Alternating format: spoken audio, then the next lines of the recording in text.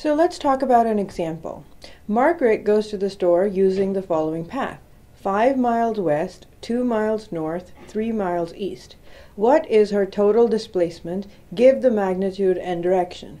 So if you were to draw this picture, it would look something like this. This is the x-axis and this is the y-axis. Now note that we are going to take the north to be the positive y direction and the east to be the positive x direction. So first he says he goes 5 miles west, 2 miles north, and 3 miles east. What is delta R?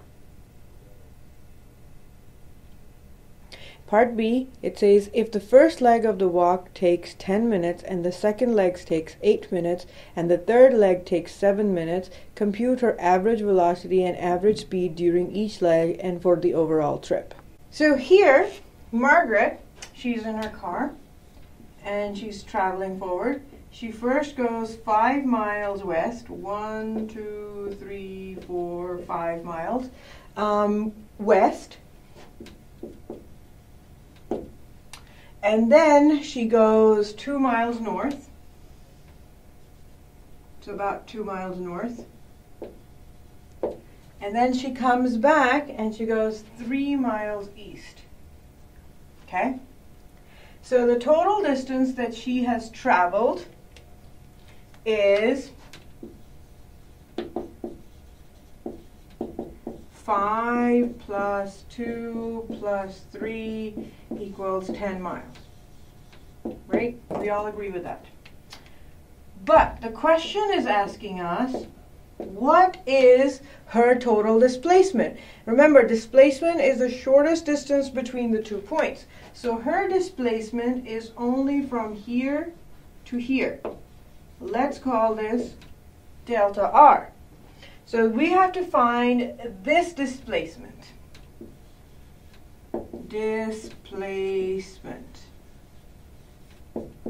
That will be delta R, right? Okay, now how do we do that? Note what's happening here. If I was to figure out what this point was on the vector, it will actually be -5, 0. So this vector is -5, 0. This vector is, this point is -5, 2. 2 miles north, -5. Provided I start off by saying that my origin, it has this point. This is my plus x, and this is my plus y. So this point is now going to be -2 and 2, crossing the x-axis and the y-axis. So if I was to find my delta R, it will actually be my R final minus R initial, right? R final is this vector here, -2i plus 2j. And my initial was 0i plus 0j. So in order to find delta R, I could in fact do -2i plus 2j. That will give me a vector starting from 0 coming to this point. So now we have to find the magnitude of this delta R.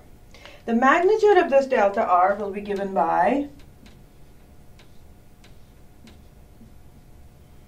-2 squared plus 2 squared square root. That means it is going to be 4 plus 4 squared, which means it is going to be square root of 8. Okay? Now what about its direction? The direction is given by tangent of theta, which is ry over rx. That means it is going to be 2 divided by -2, which means it's -1. Tangent theta is 1, implies theta is tangent inverse of -1, which comes out to be equals to, quick calculator, calculations come up with an answer. It's going to be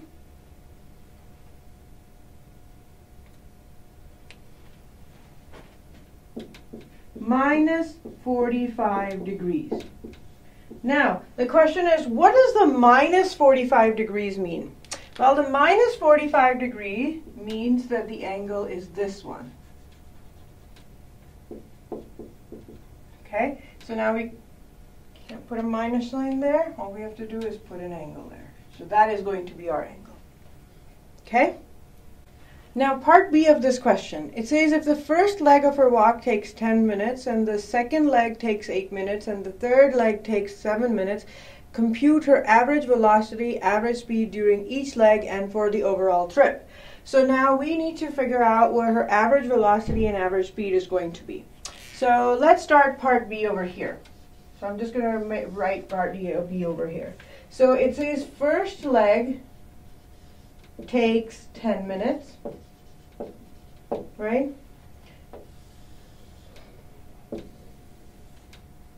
Second leg takes 8 minutes. Third leg takes 7 minutes. Okay?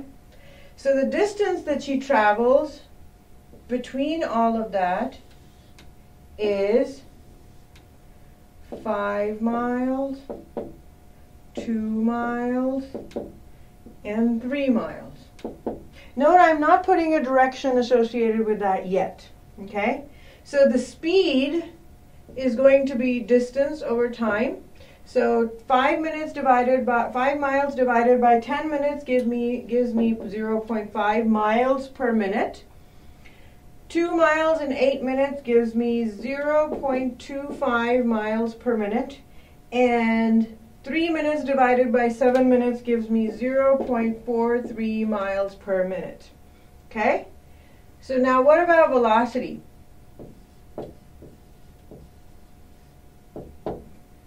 Okay? Well, velocity values will be exactly the same as the speed values, except now it's going to have a direction associated with it.